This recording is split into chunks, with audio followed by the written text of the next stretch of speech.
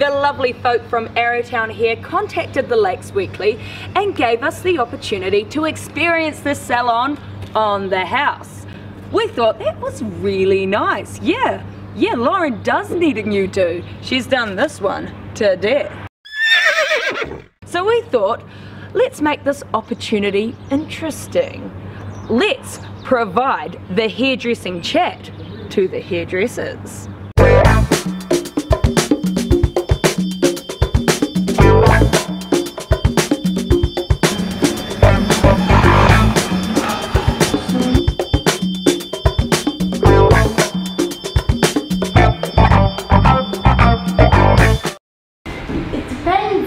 It's like that in between stage. Give your hair a bit more texture. Yeah. So what's the first process when someone sits down? You just have a chat. You just have a chat? Yeah, have a chat, find out, what you want. So a little bit more Bridget Bardot, I think. Do usually people come in with like printed out, like, I want this? Some do. Do they have unrealistic expectations? Yeah, like they sometimes. see Jennifer Aniston and they're like, wow, I love her hair, I want to be. But again, sometimes it's how the whole person looks and you cover their face and then they don't like the actual hair. What made you come to little old Arrowtown and decide to settle here and be a stylist? I was looking and then someone told me about it, but I never actually knew this salon existed. I had to Google it when I was coming for my trial. And so you must have a boyfriend, eh? Yeah. Yeah. All hairstylists do, eh? They always do.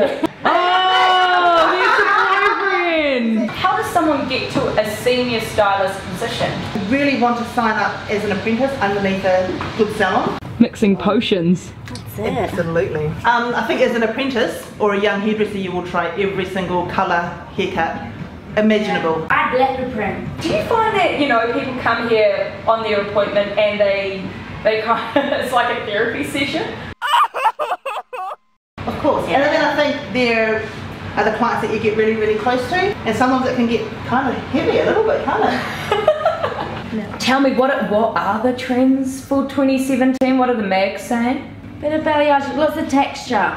Lots of texture.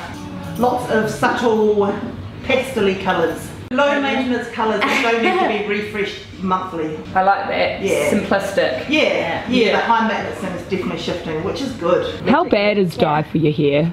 It's quite bad, isn't it? I think it's improved a lot. It's got better. So what do you do with all the hair after you cut it? Just in the bin, or There's a few local places that happily take hair. well, some people like it for a bit of compost and Compost. concentration. I can't multitask. It's reverse roll here. It's reverse roll. So what's kind of the clientele that you get in Arrowtown? Is it tourists? Do you get Mainly tourists? locals. Mainly locals. Very, very cool locals. Awesome. I find some people's heads are really hard, like really hard. I think that comes down to stress. Well, it could be, and then some are really squidgy. The three of us, so we're missing one, she's on our holiday. Yeah. We have at some stage in the last 3 years all worked together in a salon in Queenstown. So it's really nice to get the three of us back together. And I think because of the really small space in here, I think it often leads to, say, that us three and our three clients all having a chat together, bouncing off each other. Yeah, it's lovely. It's a good atmosphere, isn't it, Emma? Well, that was our little catch up with Arrowtown Hair. It's great to sit down with the business and find out what makes them tick. And on the plus side, they're getting you do as well. Woo!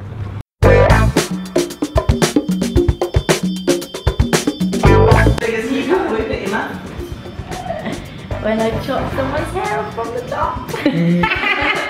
Literally like here, as high as that. Do you know, I disguised it well. I just stood in front of the mirror, it was like, shh. I was like, nothing's wrong. Let's go to the... Never again.